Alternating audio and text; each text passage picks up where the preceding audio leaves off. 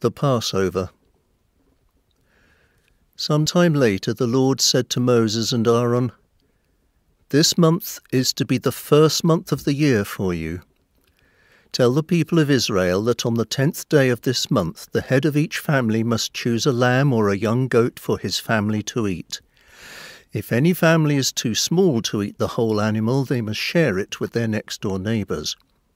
Choose either a sheep or a goat, but it must be a 1-year-old male that has nothing wrong with it, and it must be large enough for everyone to have some of the meat.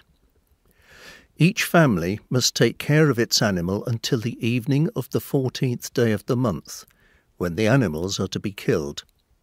Some of the blood must be put on the 2 doorposts and above the door of each house where the animals are to be eaten. That night the animals are to be roasted and eaten together with bitter herbs and thin bread made without yeast. Don't eat the meat raw or boiled. The entire animal, including its head, legs and insides, must be roasted. Eat what you want that night, and the next morning burn whatever is left. When you eat the meal, be dressed and ready to travel. Have your sandals on, carry your walking stick in your hand, and eat quickly.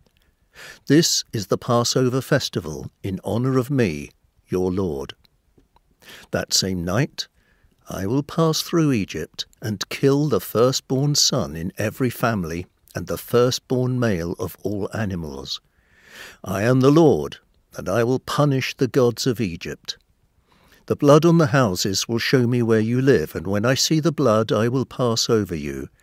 Then you won't be bothered by the terrible disasters I will bring on Egypt.